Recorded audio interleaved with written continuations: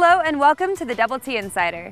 I'm Caitlin Kravick alongside Brett Brown, bringing you the inside access into Texas Tech athletics. In this week's episode, we sit down with a sophomore forward on the rise, Red Raider basketball's Alex Foster. They keep the Raider power chants alive at each game. This week we feature the Texas Tech cheer squad. We also sit down with former Texas Tech wide receiver and current safety coach, Trey Haverty. In this week's On the Clock segment, we feature Red Raider volleyball's head coach, Flora. This past weekend, Red Raider football took on the University of Texas here inside Jones AT&T Stadium.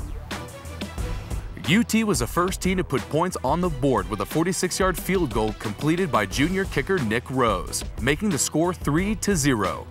But before the first quarter finished out, defensive lineman Jackson Richardson sacked Tyrone Swoops, with Brandon Jackson coming in for a fumble recovery, scoring a Red Raider touchdown. Tech headed into the second quarter with a lead of 6-3 over UT, but early on, freshman quarterback Patrick Mahomes left the game due to a head-related injury, subbing in freshman walk-on Vincent Testaverde Jr. to finish the game. Testaverde was able to hand the ball off to senior running back Kenny Williams for a 6-yard rush and Red Raider touchdown. However, UT was able to put 2 touchdowns on the board before heading into the second half, going into halftime with a lead of 17-13 over Texas Tech. The only points that would be scored for the rest of the game would be by the Longhorns. UT was able to close out the game with a victory of 34-13 over Tech. A standout performance came from junior running back DeAndre Washington, who led the rushing yards for the Red Raiders. Coming up after the break, we speak with junior offensive lineman Jared Kaster. Double T Insider is brought to you in part by Plains Capital Bank, a proud supporter of Texas Tech football. Ride with the good guys at Plains Capital Bank. Texas Farm Bureau Insurance. Visit RedRaidersContest.game to register to win cool fan experiences. And by Texas Ford Dealers. Visit your Texas Ford dealer today. Ford is the best in Texas. Welcome back to the Double T Insider. I'm Alexandra Haley. This week we visit with junior offensive lineman Jared Kaster. Jared Kaster, center, Eagle Lake, Texas, junior. Oh, we're pretty unique. I think every offensive line in the country, has their little clique that we all stick together. But just being, kind of dirty about, the way that we play and just being mean and physical up front. We're all special, I guess you could say, and we're all individuals and unique. We all come together as one. That's what you have to be as an offensive lineman. Chemistry is always there because we all play for each other.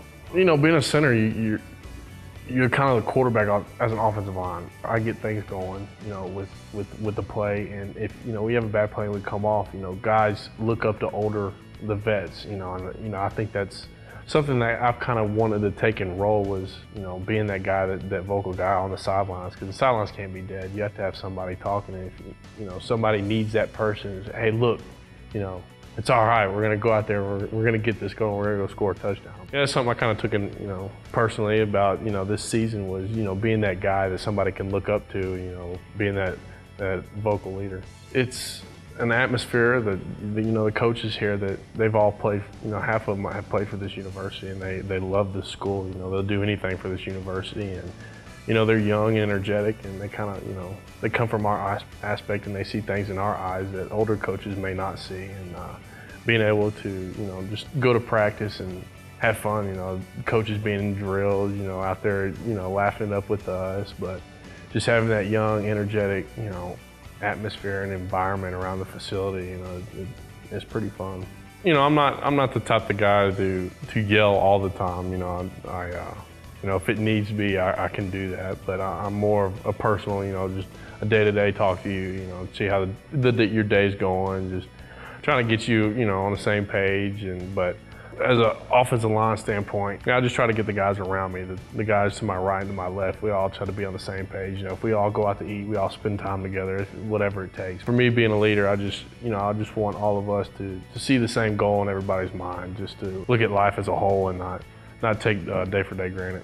Sticking together as a football team, it's when teams get through adversity like we're going through right now, not having a great record, teams tend to fall off, guys start pointing fingers. But I don't think, what the locker room is like it is now, the guys aren't like that. I think we're all sticking together because we see the bigger picture later down the road. You know, we still have a chance. The season's not over, and I think that's been really good. It's been on a positive note that we're not letting go, and we're all just sticking together and coming closer.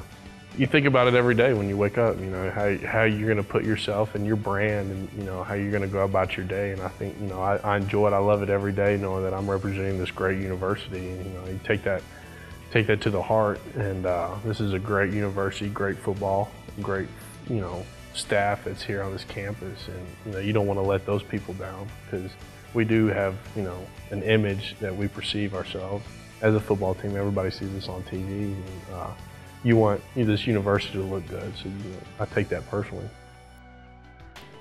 Coming up next, we spotlight Red Raider basketball sophomore forward Alex Foster. Alex Foster, power forward, Joliet, Illinois. So can you talk about your childhood a little bit and how you got into playing basketball? I got into playing basketball because that's all I've been around since I was like 3. My brother played, my sister played, my dad played.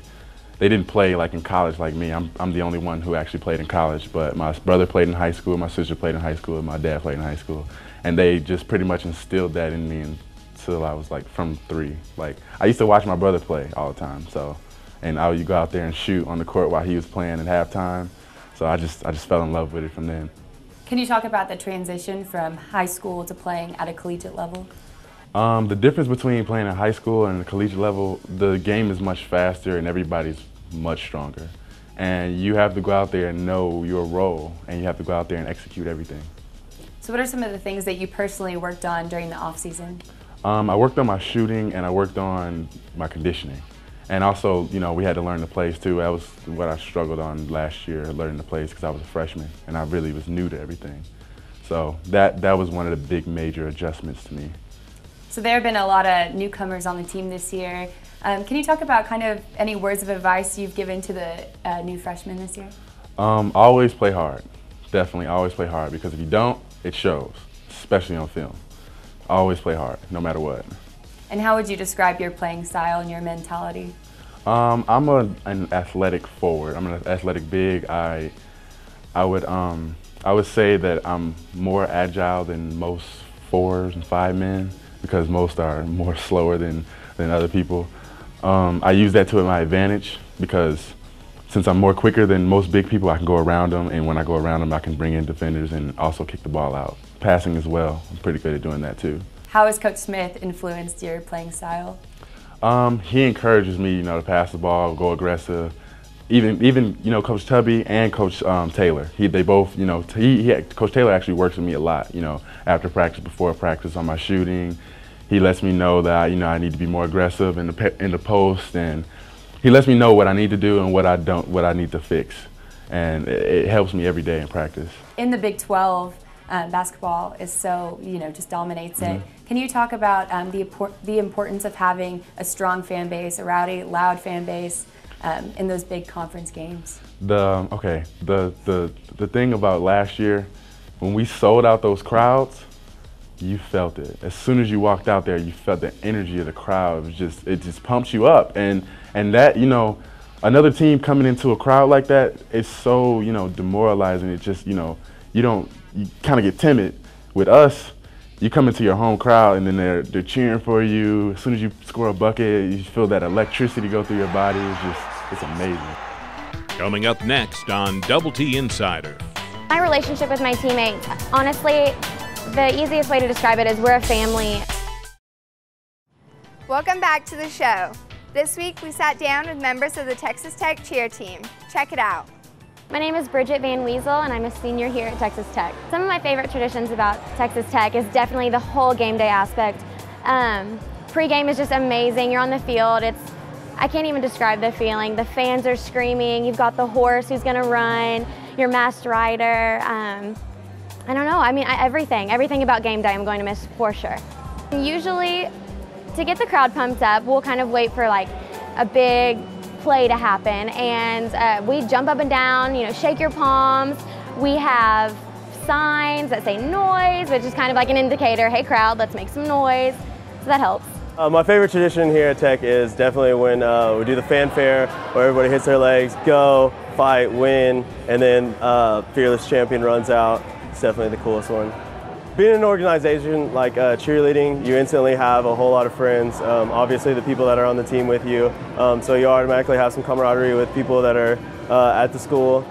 So it's not too hard making friends right off the bat. I am from New Hampshire, so I wasn't going to know anyone at all when I came here.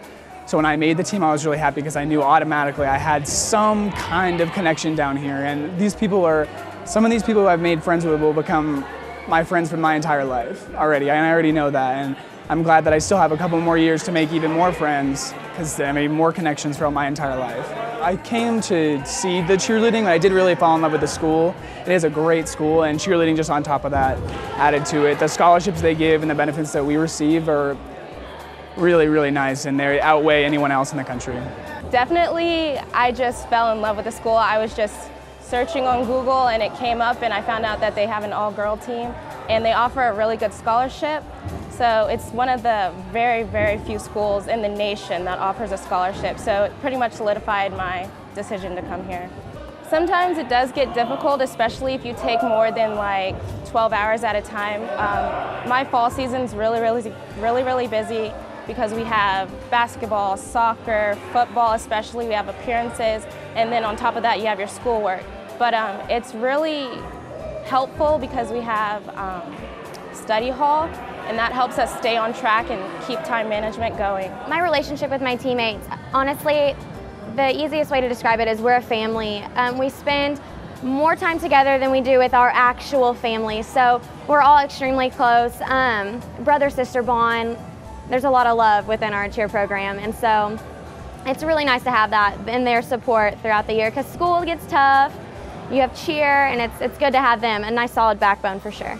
They really just want us to be, as people have talked about before, as like a family type situation where you can lean on your teammates. So they really stress that a lot, where you have these 36, 40 other members of the team that you can go to and say, I need help here, or can we talk, or I just need someone to be with right now just because I'm hurting or I have something wrong in my life. They really stress that. We have so many people that you're never alone, ever.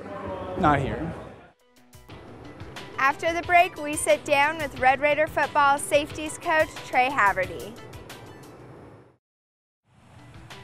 This week, we visit with former Texas Tech football player and current safeties coach Trey Haverty. I started playing football when I was little. I was an only child, so it was the only thing to do is to entertain myself, and just fell in love with sports, played them all till high school, and then concentrated on football from there on. I graduated with a business degree here, thought I'd play. When I got done playing, the next phase of life, I had to decide what I want to do, and decided that I wanted to stay in football, and coaching was the next map into it, and got in high school, junior college, then was a graduate assistant. I wanted to be a head coach, so I got a chance to learn when I was at another place, TCU, and got a chance to learn defense, fell in love with defense, and just like knowing both sides of the ball, you understand it better. John Parchman was big. He used to be the head coach at Midland Lee, and then I worked for him when we were at Cisco Junior College, successful West Texas coach, and kind of taught me how to do things. Your word means something. If you tell a high school coach you're going to do something, you better do it on time, means early. But it was good for a young coach to learn from him.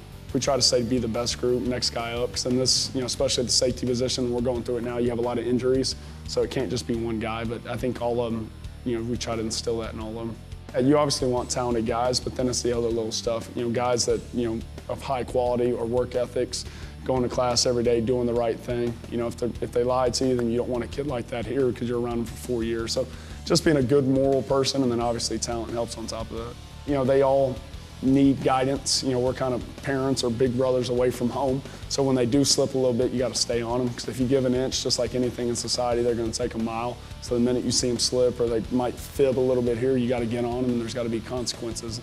And just like anything, kids know if they have consequences, they'll stay in the lines. Saturday, it's too late. It starts, Sunday, Monday, Tuesday, Wednesday, Thursday. But if you think you're just going to show up on Saturday and get the result you want, you're fooling yourself. And it's, today, and we got to have a better practice tomorrow for what we had today. And once you step on the field, if you're prepared, you're going to play fast and do your job. We still have a lot of work to do. We can't be, content with where we're at now, or we won't get where we want to get, but just continue to get better. And you can't look at the end result, you got to look at the process, and it's day by day, play by play, rep by rep, and that's how you got to approach it, and the results eventually come. I don't know where we can get, but if you continue to get better, we'll get there. We set goals, but at the end of the day, it's got to be the process that gets you there. And wherever that is. For a goal right now is to go win every game we have left, which starts with Saturday, which starts with having a good practice tomorrow. The support they keep giving us helps us because part of our business, half of it is recruiting, getting good players here. And when recruits come to the game, they see the atmosphere from the fans, and as long as they keep supporting us, we have a chance. So just keep supporting us, and we're working as hard as we can to give them what they want. We're not satisfied, neither are they right now. Get your timer set. The Double T Insider is going on the clock with Coach Don Flora. Double T Insider here, about to go on the clock with Coach Don Flora, a game where I'll give Coach 10 scenarios that he has to answer in under 60 seconds. All right, Coach, do you think you can handle this? Yeah, let's compete. Let's go. All right, 60 seconds on the clock, please. First question, if I could travel anywhere in the world, I would first travel to? I'd go to Tahiti. If I didn't coach volleyball, the next sport I would coach is? Golf or tennis? If I had any superpower, it would be to? Fly. I'd love to be Superman. If I could have dinner with any person living or dead, it would be? Let's go with Brother Jesus. My favorite home-cooked meal is? Ooh, how about chicken and noodles? If I could see any musician live, it would be? How about Michael Jackson? If he's dead. That's okay. All right, here we go. If I won the lottery, the first thing I would buy is? How about I don't know, I'd probably give a lot of money away. My player with the worst singing voice is? Ooh, I think Jen Allen might have to earn that. My favorite TV show growing up was? Let's go with the Brady Bunch. And the last question, my go-to selfie pose is? With family, with a smile. All right. Oh, congratulations, you beat the clock. Hey, you got to beat the clock. There you go. Guns up. For the Double T Insider, I'm Caitlin Kravick, and we just went on the clock with Coach Don Flora. I'm Luke Heath. Coming up next, we take a look at the best tweets about Texas Tech athletics. Each week for the Double T Insider, we pick the best tweets about Texas Tech athletics and air them right here on the show. And this week, we're featuring tweets about Red Raider football. Aden tweeted, "Anything is possible if you have persistence, a good work ethic, and the best attitude. Hashtag Wreckham and hashtag Monday Motivation." Ali Speziali tweeted, "Reasons I love Lubbock, Texas. Hashtag Sunsets and hashtag TTU football." Roberto tweeted at football saying, "Ready for the game versus Baylor. Hashtag Wreckham, hashtag Guns Up, and hashtag Texas Tech." Well, that's all the tweets for this week's episode. Be sure to follow the Double T Insider on Twitter and check back next week when your tweet could just be featured on the show. Now let's take a look at Texas Tech's upcoming games. Texas Tech volleyball will face the University of Kansas Saturday. This will be the second to last home game for the Red Raiders. First set from the United Supermarkets Arena is scheduled to begin at 3 p.m. Central. Head coach Tubby Smith and the Red Raider basketball team continue their 3-game homestand Saturday as they face Texas A&M Commerce. Tip-off from Lubbock, Texas is set to begin at 7 p.m. Central. Thanksgiving weekend just got a whole lot better. Saturday, November 29, Texas Tech will be in Arlington, Texas as they face the Baylor Bears. This series dates back to 1929 and will mark the 4th consecutive game at AT&T Stadium. Double T Insider was brought to you in part by UMC Health System. It's our hospital. Texas Farm Bureau Insurance. Visit RedRaidersContest.game to register to win cool fan experiences. Red Raider Club, your support, their effort, our fearless champions. And by Texas Ford Dealers. Visit your Texas Ford dealer today. Ford is the best in Texas. Well, that's a wrap for this week's episode of the Double T Insider. Thanks so much for watching. Make sure to like us on Facebook and follow us on Twitter to stay up to date with Texas Tech athletics. For Caitlin Kravick, I'm Brett Brown, and until next time, guns up.